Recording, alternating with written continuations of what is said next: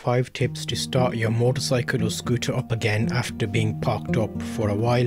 My scooter's been parked up for a good chunk of 5 years. You can see I'm removing the cover. It was parked up undercover in a dry environment. Already you can see the brakes are seized up. I'm going to give you 5 tips today to get you back on the road. Number 1 is going to be your battery. Make sure you either get a new battery or charge up your old battery if possible. And if you've got a multimeter, you want over 12 volts in order to be able to start the bike. So that's number 1. Number 2 is going to be your fluids. Oil on this was already low, so I drained the oil and I put new oil in.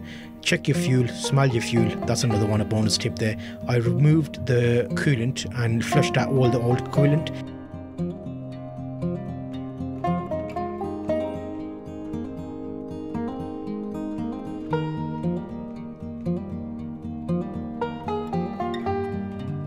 New coolant I'm putting in, you can see here the scooter looks different because I've removed the front panel.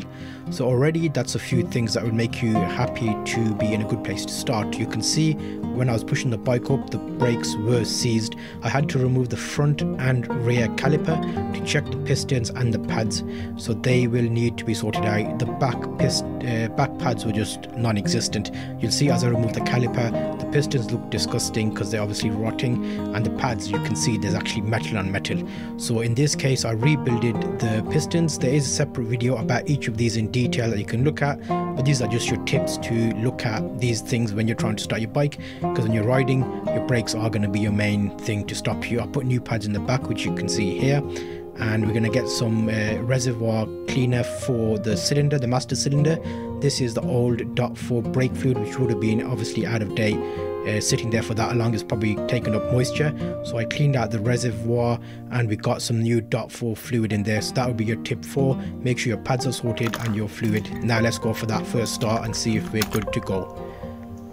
It has to be a record, I think, under 3 minutes, giving you 5 tips.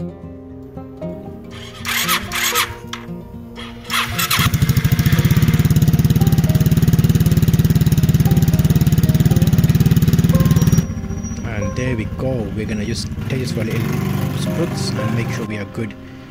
Different bikes, number of things to check. This is a good starting point.